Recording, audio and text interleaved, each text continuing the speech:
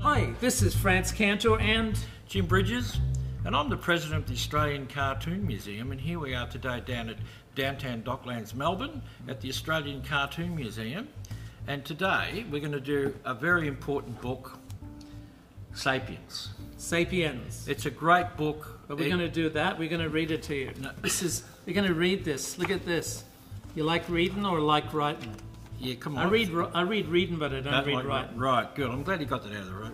But today we're going to do the comic, the graphic novel. Yeah, and it's quite thick. Yeah, and it's very different to the book. It's very different to the book, and it's only volume 1 because the book's so big. Yeah. And it's now November, and apparently in Australia the second volume's coming out now. But every time I go to the shop, it's not there yet because of COVID and because of other things. So anyway, we'll be back to you in a second. Okay. Okay. Bye bye. Every one of you watching this screen, look out.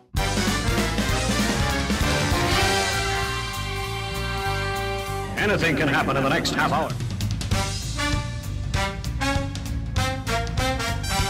What did I tell you about cartoons? They've got a lot of brains, and they've got a lot of chutzpah. Tell me how comic books make you feel, Dave. Surely you can't be serious. I am serious, and don't call me Shirley.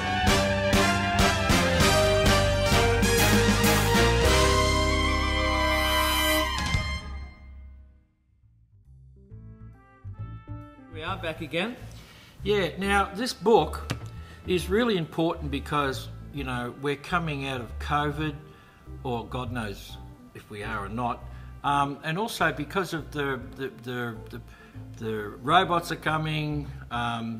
Everything's going to be taken over by the computers. But not Daleks. We're at a stage in time where this book is really interesting because it gives you a total world's eye view from the beginning, the brief history of humankind, and it goes into the future as well. And it's it's a bestseller. It's a bestseller. It's a huge bestseller. This is as accurate as Alvin Toffler's. Yes, actually, I think it's an even more important book Shock. than Future Shock. Much more important. And also, the other thing is that so many people have read it, and this guy, Yuval Noah Harari, he is all over the net. Everybody wants to. All over the interwebs. Everywhere, you know, and he's talking his head off about all sorts of stuff, including the future of everything, the future of history, the future of religions, etc., the future of computers, even. Yuval Noah Harari, Sapiens, a graphic history of humankind. And it's all about us, folks. Sapiens, we're sapiens. So let's get into it. And the thumbprint, yes. It's Jonathan Cape London and David Van der Meulen, Daniel Castanave. Yes, now they're the people who actually reconstituted it, because you see, this book is a history book, but you know they had to personalise it and turn it into a narrative. So they've turned it into, this is the overall, starting from, you know, beginning of time up to the future. Yeah. And here he is, here's the author himself giving you the beginning of the world. He's sitting in his chair, blah, blah, blah, you know? Yeah. And then he talks about, you know, the beginning of the earth, cave art, and he just... Well, that's a jump from amoebas to cave art. Yes, well, if 2001 can do it, why can't he? Anyway, so... And he just gives 2001. He gives a brief. Monkey people. This is a brief, you know, up to here, and he's got what? He's got elephants, the Republic symbol on the moon, you know. And so this is a brief introduction. Yep. And he talks about the different types of people, and he uses cards. This is a card game. So he uses the people. Play. Yeah, the people who do this book. Yeah. Use a lot of popular culture. For instance, he's in the book, and he's got a niece. Now, she doesn't exist in the novel, in the book. And then there's this character here she's an expert on genetics, and they go to this meeting, which is not in the book, but all the facts that are in the book are turned into a story form. Right. So, well, it's not reconstituted; it's rewritten. So, and it's all about us, folks. Sapiens, we're sapiens. So let's get into it. Yes, basically, yeah. Yeah, but so it's a visual narrative. Yeah. And so, you know... It's very difficult in comics because essentially what you're looking here is a slideshow with a narrator. Yes. And that's difficult in comics to pull off. So there's some key elements here. Yeah, but the whole book's not like that. They keep on changing it so you don't get bored. Well, yeah, but you have to keep this sort of running. Yeah. It's not just a commentary. Yeah. It is a relationship. You learn something, the backstory of the narrator and his family and things like that. So it's not all dry. So he talks about that we're closely related to chimpanzees, and then of course... Chimpanzees? Yeah. Well, is that plural? Anyway, so he goes up here, and here he's saying, and this one is our grandmother, right? He's holding, so the actual... granny! And then evolution, the greatest show on earth. He talks about it, season 1, previously in season 3. So it turns it into like a... what's that show on the island that they're all running around? Survivor. He turns it into a Survivor sort of show. So you see... with a narrator with a mic. All these different people, all these different types are going to rush off, and who's going to survive? We already know that Sapiens are going to win the race, right? Right. So that's how they get their facts across, you know? So against the hunky Neanderthals. Yeah. And the Australopithecus, etc. So meanwhile, back at the ranch, these characters again, the author and his niece and this Indian woman who's a genetics expert, they go through this sort of graveyard. This looks like a beautiful read. Actually, it's great. It's really great. And then he talks about brains, right? Brain capacity. And then her brain gets bigger and all that sort of stuff. Yeah. And then there's this comic called Prehistoric Bill. Right. It cuts to a comic and it has it's all got the little dots. Yeah, it's got all the dots. So Prehistoric Bill.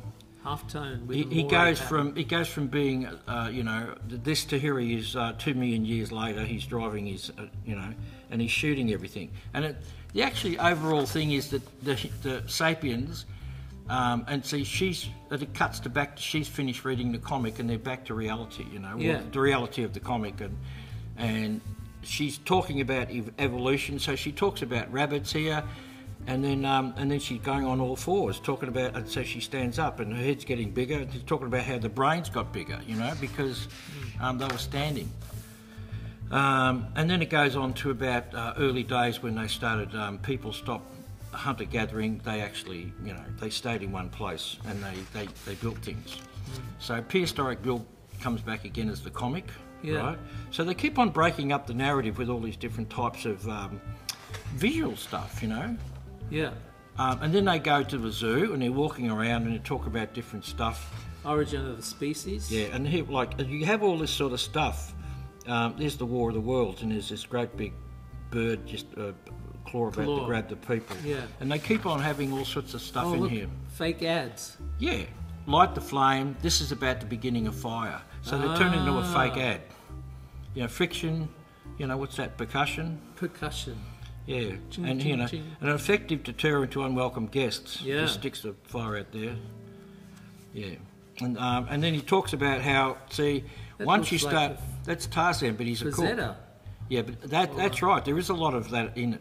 So he's now cooking his food. He's not eating it raw, and then it cuts straight to a master chef. Yeah. So this is he's got a beautiful brain. He's got a perfect smile. He's got a 6-pack ab. And he's got a flat tummy and he cooks, Just a touch of gayness in that shot. And then, of course, he just keeps on comparing the animals all the time with the humans. And we talk about how everybody started to move out of Africa, all right? Being Australians, I like the book because he mentions the Australian Aboriginals a hell of a lot. And then, see, here, look at this. Yep. Great. And look at this, And then look at this. It's American Gothic. That's Bruckner's. Yeah, and look, you've got that famous photo, and they've got Da Vinci's. They've got Da Vinci's man in the circle and the square, and then you've got that's from the film that Leni Riefenstahl made about the Olympics. So there's Nighthawks. Yeah. So yeah, and now she's now in a television station talking about her book. Yeah. Right, and and there's anyway, she goes on, talks about she's being interviewed, and then they actually go back in time. And this is what they lived like, you know. And of course, it keeps on using all sorts of art references and pop culture references. Yeah. So, you know, there's Picasso, there's what's his name? Corybus? No, it's not him. And there's Marx, and there's the Planet of the Apes, you know. Yeah. And there's Darwin as a half monkey, you know, jumping through hoops. Yeah. And it jumps back to the you know, the whole concept of the Bible. Yeah. Right. And then he goes back to how they all came out of Africa and they all crossed land bridges. Yes, that's right. And see, this is a famous painting by Friedrich of the bloke, the German romantic, standing in the... Yeah. But that's the author.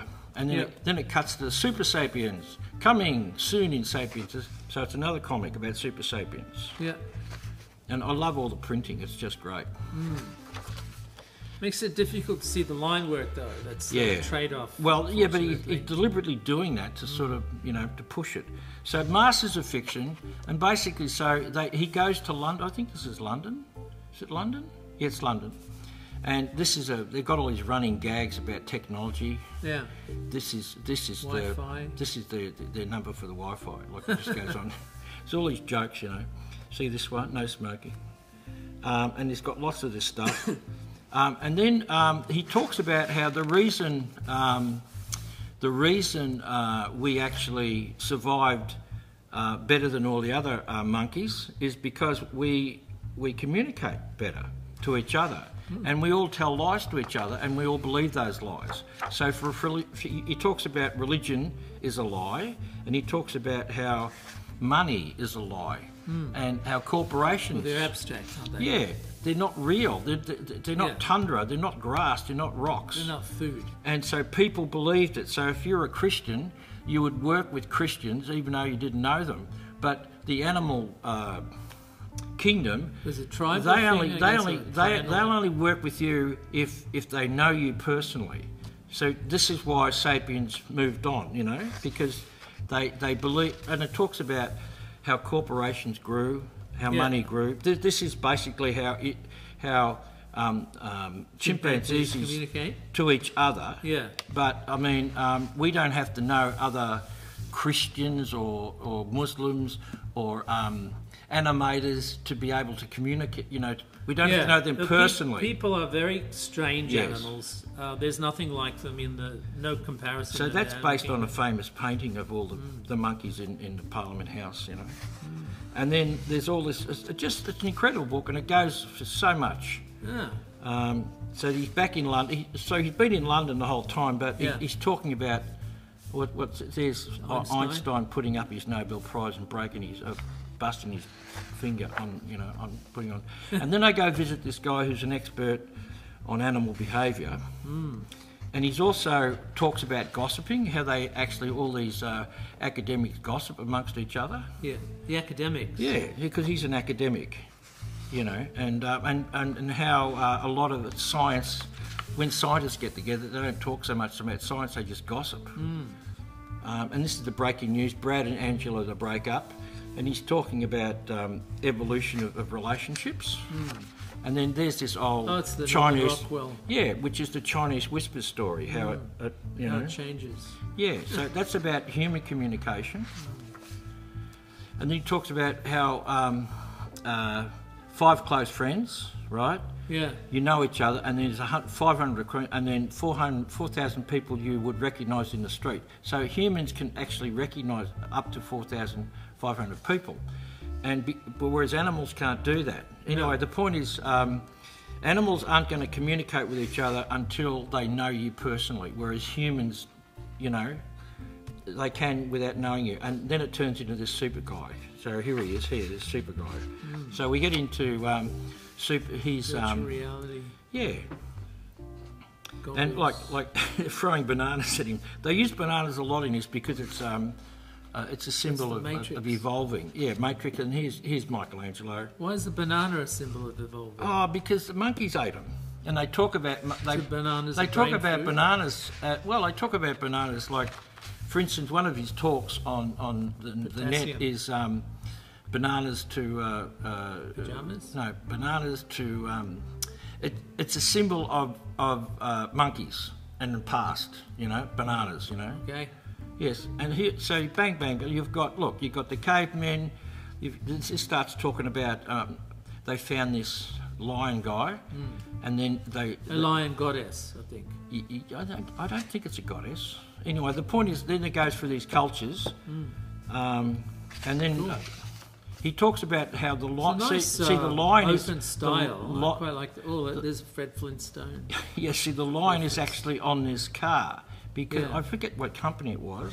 Daimler, is it Daimler? Not Holden. God, this is international, lad.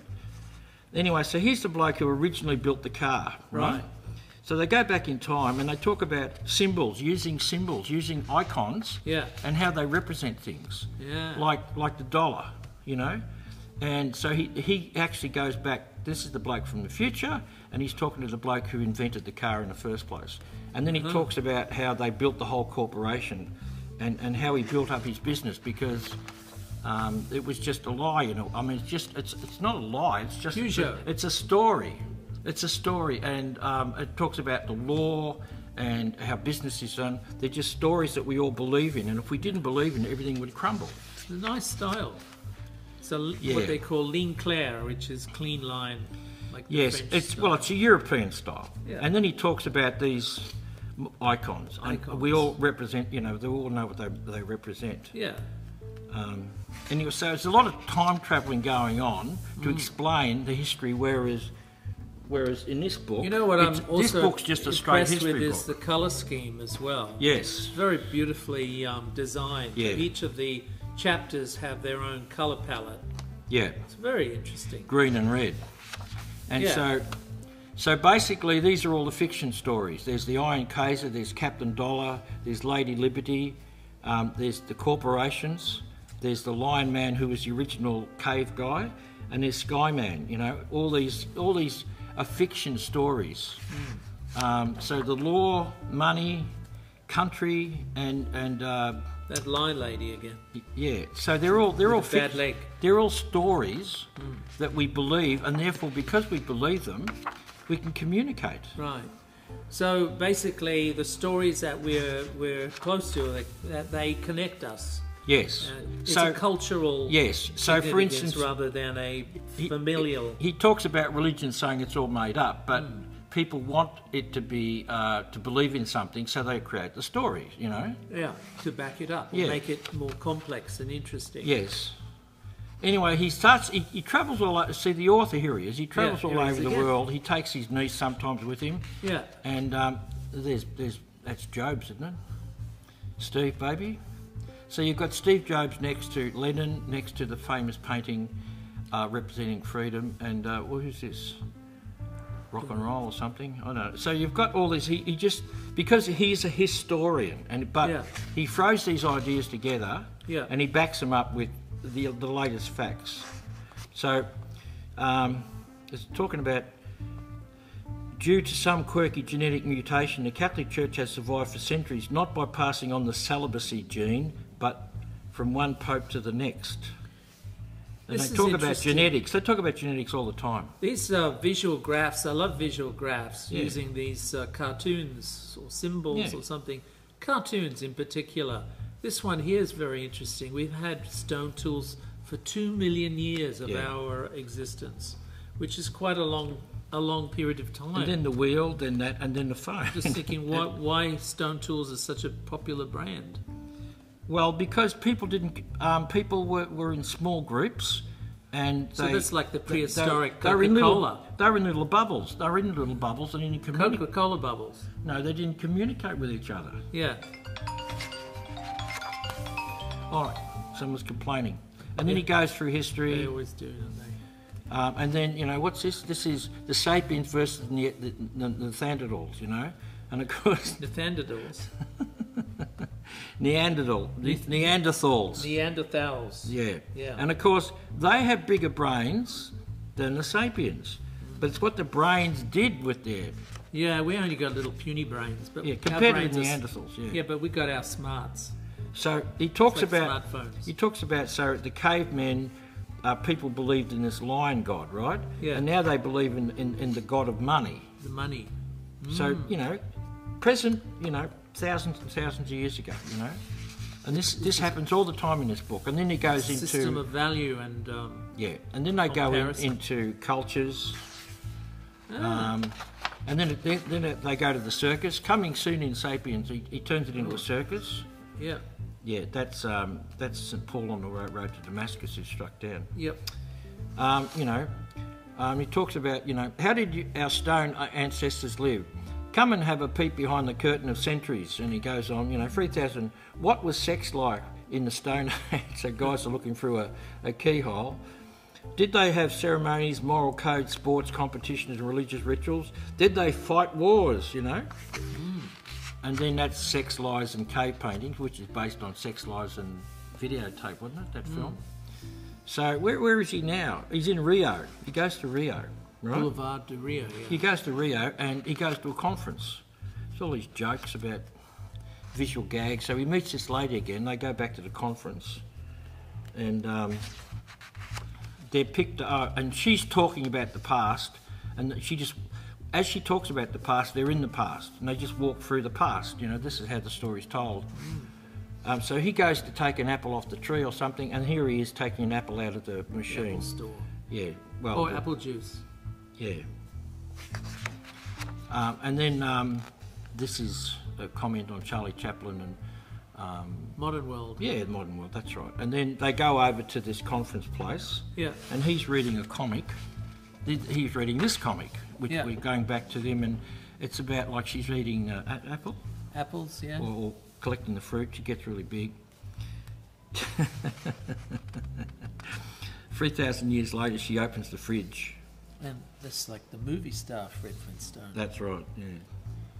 Star. And so, anyway, so they get to the conference, which is an actual place. Right. And there's all these people. He's a French guy who's experts on caves. We go to caves. Looks like the opera singer from Tintin. This guy? No, that's a woman. That's a bloke. I know, but he's a priest, actually. He's a priest. Right. And then they're giving this talk about the Stone Age, and there's a typical family. Yeah. And he says, "Excuse me, but why would you start your conference with such a pointless question?" Because he says, what did it? He represents people who don't believe in science, basically. Right. And when they start getting stuck into early religions and all that sort of stuff, and what they really were, he can't, and they actually walk out. And it's, So what's this? Brother, father, child, aunt, stepfather, sister, grandfather, grandmother, uncle. They're connections, Right. Some children are raised by a single mother. Actually, what they're doing, which upsets this bloke, is that they're talking about how the family, the history of the family, because it's not always just mum and dad and two kids. You know what I mean? Nuclear family. And so they're all being brought up, different kinds of family that's connections. Right. Through the, it takes a village to raise a child. Sure. And they talk about how monkeys do it, right? Yeah. And then it goes back to early humans, how they're taught stuff. Yep. And then, what's this? Praying, romance, what's this? Nowadays, a typical member of our affluent society will use several million artefacts over the course of his or her life. This could be for eating or playing, romance. So he talks about artefacts because actually that's how they know about the past, because of artefacts. They find things. Yeah. And so we go to Australia, and here they are. They're the British landing and meeting the Australians, and he puts things in their mouth and stuff. It's really good. It's a great ride, this book. This is the difference between Oxford and Cambridge. And then they show this film, Life in the Stone Age. So they I'm sure this is terribly funny and poignant, but I don't get it. Yeah, well, we haven't got time. We've got to rush through this bloody thing. So this is the Stone Age, and Beautiful they colours. basically came. Everybody went from here to here, and some of them went to Australia, Yeah, but land that hasn't bridges. been proved yet. The land bridges? No, that the Aboriginals came from Africa. It hasn't been proved because the latest facts are that the Aboriginals are very much older than this land bridge. You know. Anyway, so it's and he talks about how not everything is fact because you know they're finding out new stuff all the time, and so he gets through this film, the end. And then he talks about the present day and the future. That with the arrival of agriculture, everything changed. And then, you know, the future. And so all these people who represent different aspects of the arguments he's using in the book, these all represent things. So he's the paleontologist who's a French priest who takes them to the French caves. Right. Anyway, So here we are in the early caves, and how they left their old people to die. If they were sick, they let them to die. And they found out that these people were so-called really brutal and all that sort of stuff, but the more you find out about them and read between the lines and stuff, you just realise, well, they're just like us. Yeah, that's right. So here we are. I think this is in France. This is where the cave was. Where yeah. Look how high it's... I don't know, it's been pushed up or something, I don't know, but... So they found it behind a bush, and you know this stuff. You know this. We've all been brought up on this stuff, and this stuff's 35,000 years old, whereas the Aboriginals have been around for a long, long time. This is funny because very interesting and telling pictures. This is called pollarding. The French they really cut back their trees, and they make all these things shoot up, and they make them into sticks, they make them into brooms, they make them into fences. So they use the tree to produce wood of a different thing, you know. Smart, yeah. But that's, I mean, this is in the bush. So there's all this sort of stuff. The more you know about history and the more you know about popular art, this book is fascinating. Yeah. These are inside the caverns. Yeah. So these are paintings. There's some very interesting concepts about language and symbols. Yes, and this symbol here, they're not quite sure what that means. And you know, he walks him through it and talks about how they found these people with all this sort of jewellery on them, and young, you know, and they try and work it. See, here's a grave. Yeah, they reckon this is what they were buried, and that's how they ended up. You know, and there's also a family. You know, he could have been a rich guy or something. They talk about societies. You know, from this time to the Byzantine to the the Ice Age, everything up until the present day, and now we're in Africa, we're in Australia. So here he is. He's talking about how he finds this head, this stone head, and then he says this could have been used in war. And here he is standing there, and then he throws it at a rabbit. So they're continually bringing in. You know, they're playing with time, and for instance, this guy's got a hole in his head. Yeah. But it could have been made by a spear, or it could have been made by a saber-toothed tiger. Yeah. They didn't have bullets in those days. They talk about mass destruction. Yeah. And a lot of this is also, and they have these maps. This is where this happened. So a lot of this stuff we haven't heard about. Only scientists have heard about this stuff. Well, yeah, but these are buried in books. Yeah, but it's an overview. It's an overview using. But a lot of these things are quite recent. A lot of these digs are quite recent. Using popular culture to sort of, I mean, this is about, you know, that's a great image, you know, sort of. It's a great explanation of mankind. It really is, and here he is in the time machine, the classic. H.G. Wells. From the film, you know. The George Pell film. Yeah, the George Pell film, which is a great film. And what's this? But still it's vital to ask questions that have no answers. Otherwise we might be tempted to dismiss most of human history with a glib nah. The people who lived back then didn't do anything important. Yeah, because we, with our computer age, we think we know everything, but we don't. And up next in Sapiens, so intercontinental serial killers. So this is a detective. A black American detective, and this is her case. the Sapiens, and these are all the people she killed, that the Sapiens have killed.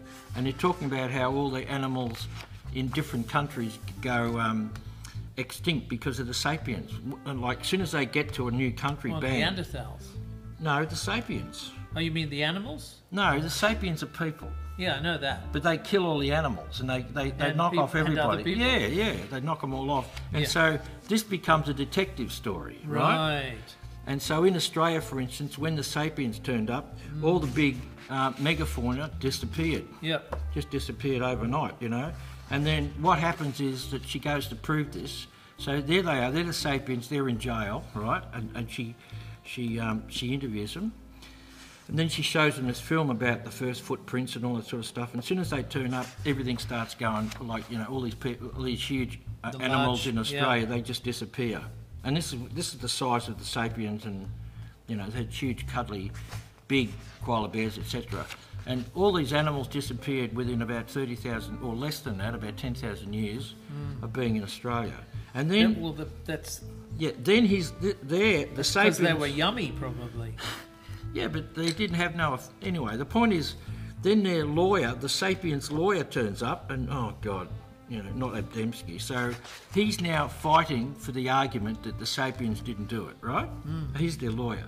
And then, so she quotes stuff. Yeah. And then you can see him, he doesn't believe a damn thing, because he's a lawyer. And they talk about how everything went extinct because of the Sapiens turning up, including everything, Here they are, dead. And so they get in a plane to prove the argument. So they get into this, and they drive to the airport, and they fly through time. They land in the past. This is in Australia. Right.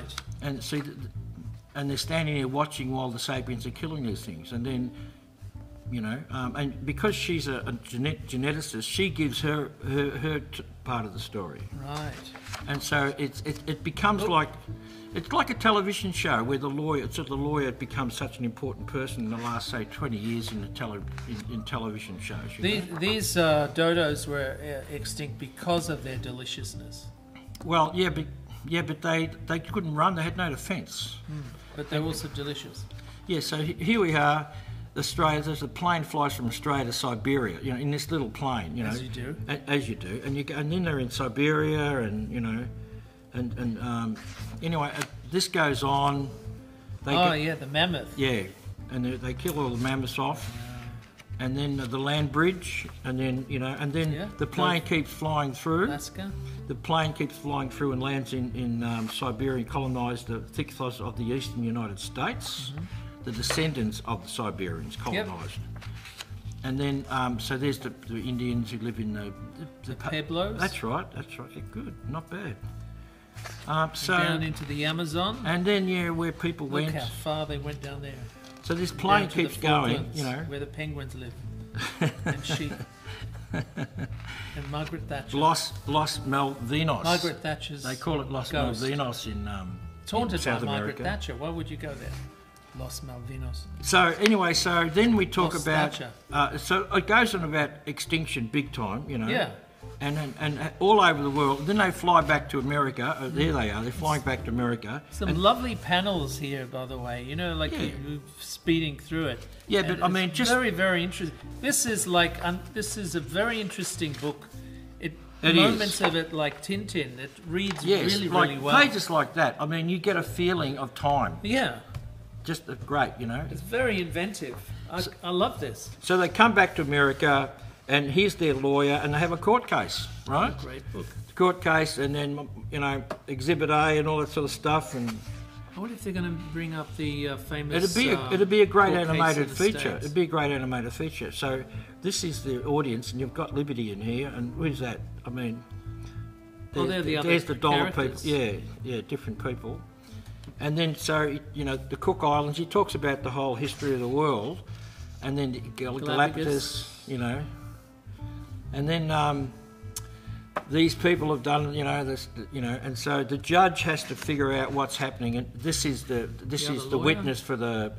No, that's not the prosecution. These are the defendants, and so the judge actually says we're all sapiens. We're all sapiens. He's saying all of us. It's all of us. We're all to blame. It's not just these people. It's not So just that's these. That's his, right. We've all done it. Closing remarks. And so all these symbols, the Nazi guy and the money guy and the future guy, they're all involved in it. And of course, that's straight out of is it Manhattan, the film by Woody Allen? Okay. Yeah, and so that's how it finishes, because it's left up in the air about whether the Sapiens should be condemned or not, because we're all Sapiens. Right. And then coming soon in Sapiens, this is the next book. This is about... Society's to blame. Don't worry, we'll be charging them too. This is about the agricultural revolution. And also, that's the second book. So it's just an incredible book. And he's written these 3 books. His last book is called 21 Lessons for the 21st Century, Homo Deus, A Brief History of Tomorrow, and Sapiens, A Brief History of Humankind. And I recommend all these 3 books. So they're all comics as well? No, they're just the books. They're just the books. But this is the only... I mean, this is a very valuable, important book. When was this made? Because this would make a great Netflix. It came out of... Yeah, it'd make a great animation thing. It came out about 5-6 years ago. But it's important because at the time where we are now with the evolution of technology, we are at the most important... On the brink of metaverse. That's right. And this is why this book's so great, because not only does it talk about the future and its implications, it talks about the past and how we got where we are, so it's an overview. Yeah. So, and it is a phenomenal bestseller, and he's a historian. He's not just a guy who's shooting off his mouth. He's a historian. Yeah. And he backs it all up with the latest facts. It's a great book. Yeah, I was impressed. It's a great with some book. of the latest facts. They're very interesting, especially since they... anyway, so this is volume 1. Found New Caves. And yes, the phenomenal bestseller, and it's got some great raves at the back. I mean, Natalie Portman, one of my favourite writers and thinkers. He will blow your mind. And with how he tells how human history looks in the future, Barack Obama, what it makes it so interesting and provocative is that because it's such a condensed, sweeping history, it talks about core things that have allowed us to build this extraordinary civilization that we take for granted but weren't a given. It gives you a sense of perspective on how briefly we have been on this earth. Bill Gates and the Financial Times. What does Bill say? Harari tells our history in such an approachable way that we'll all have a hard time putting it down. I would recommend this book to anyone who's interested in the history of the future of our species. And this book, because it's been turned into a graphic novel, it's going to... I don't think it'll sell as many as the book, but a lot of people who would never read the book will receive this book, and the librarians will have multiple copies. It's a very important book. Anyway. Well, thank you for bringing that to our attention. It's wonderful. As one sapien to another, we'll see you next time. Absolutely. Bye-bye. Bye-bye. Thanks for the sour persimmons, cousin.